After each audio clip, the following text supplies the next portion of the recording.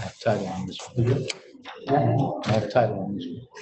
All right, our next property now is 579 Mckinley Street in Passaic. Really nice looking corner property and multi-family, 2 units. Square footage on this is 2,508 square feet.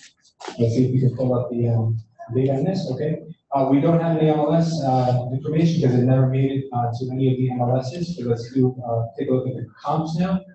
All right, comps suggest that we could probably get a good amount of money for this house. We can resell it for maybe $350,000.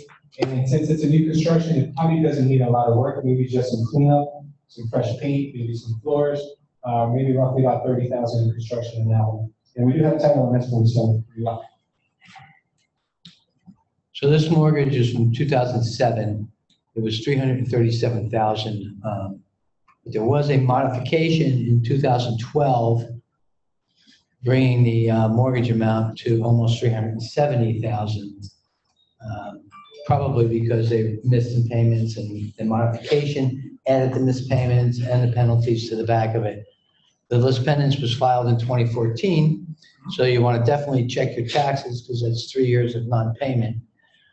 One of the good things, there's a judgment that came out in 2017 for $64,000.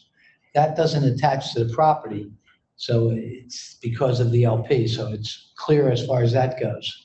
Whatever their upset judgment will be good. If you guys need any additional information on these ones that we're not getting the reports on, I mean, we'll do the reports in our office. It takes a couple of days.